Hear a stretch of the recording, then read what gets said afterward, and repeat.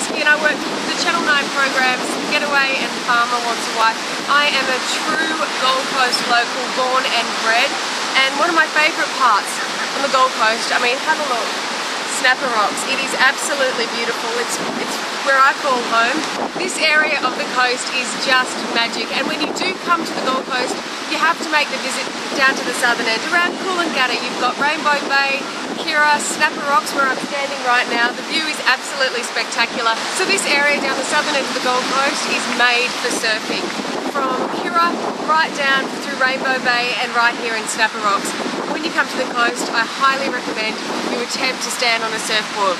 The southern end of the Gold Coast has so much on offer. It's a little bit more laid back, a little cruisier, but there are some key places you have got to check out.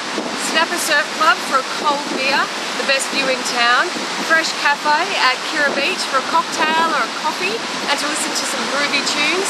So once you've ticked off the southern end of the coast, I recommend heading north, right up there to the beautiful skyline of Main Beach, and Marina Mirage is definitely worth checking out. It is a total lifestyle precinct.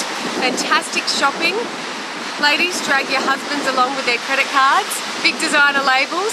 Cafes, restaurants, one of my personal favourites, the Italian institution, Fellini's. Tony and the boys will totally look after you while you overlook one of the best outlooks on the Gold Coast. It is absolutely magic. Make sure you check it out. Well, I hope you enjoy the gorgeous Gold Coast. It's very hard to leave. My tip to you is to learn to surf. Check out some of the cool cafes down here in Coolangatta and make sure you visit Marina Mirage at Main Beach. I'll see you around.